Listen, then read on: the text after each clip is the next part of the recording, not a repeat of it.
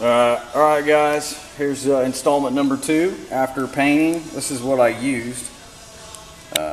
This is the reducer, medium dry, LIMCO BASF product. Purple gun from Harbor Freight. This is the cheap gun. This is the $18 gun, and it is awesome. Here is my little filter that I bought. Works pretty good. Of course, make sure you use a full respirator, NIOSH respirator when you shoot this stuff. It ain't worth it, man. I'll tell you that right now. Alright, so let's check it out.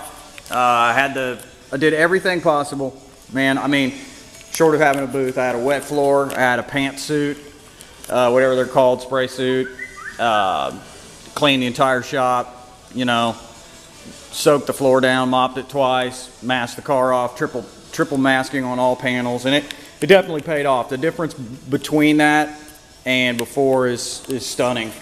Here's what I got with the single stage urethane. Yeah, I mean, there's a little bit of trash in it, but very little orange peel, and very acceptable for a car like this. This is going to be a nice car. It's going to be a driver. It's not a show car, but you know, overall, very acceptable. And it being black, of course, it's not going to shoot well on video, but you know, hopefully you can see how shiny this BASF product is, man. It is amazing. And I haven't, again, no color sanding. There you go. You can see this is 30 minutes after I shot it, and it is gorgeous product, man. This is Onyx Black. This is a color that the guy at the body shop says he uses when he does interiors for cars. You can see there's a little bit of trash in it. Now this is all stuff though that you could 1500 out and wet sand it with Perfect It. But overall, man, I mean, very good result. Very pleased with that. I'll tell you, it's way better than the first go around. Here are the corner pieces in the back. They look good. A little bit of trash in them, but not bad. These are the vents for the hood, of course, nostrils. This is the glove box door. You can see, man, how shiny it is. Here's the reflection down there. Very nice on that. Here's the hood tack. Again, extremely shiny. Looks really good, man. Very pleased with that.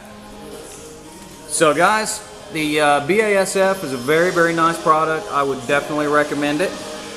Absolutely. It's a very inexpensive product. The whole materials for this kit and this setup costs about 65 bucks. So you guys, by all means, give it a shot. It's a good product. I think you'll be very pleased with it. And I will post my settings for the gun on this post below. So guys, enjoy it. Hope it helped you out on how to paint an interior on one of these. At least I'll give you an idea of what it takes to get an acceptable result if you're going to do it at home. So anyway, man, there you go. See ya.